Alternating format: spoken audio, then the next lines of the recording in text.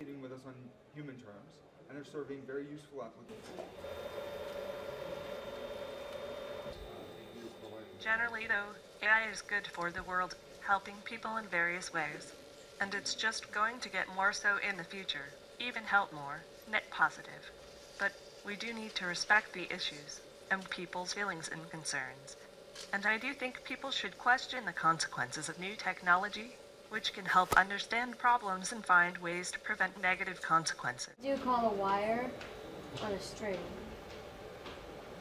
So, I'm not sure what that means. True consciousness, where the machines are completely alive and self-sufficient and thinking about like their existence and you know, striving to survive, and well, I don't know when that's going to happen. There's going to be probably a slippery slope. I mean, true sentience in machines could be 3-5 years away, 10 years away, could be 350 years away. Nobody knows.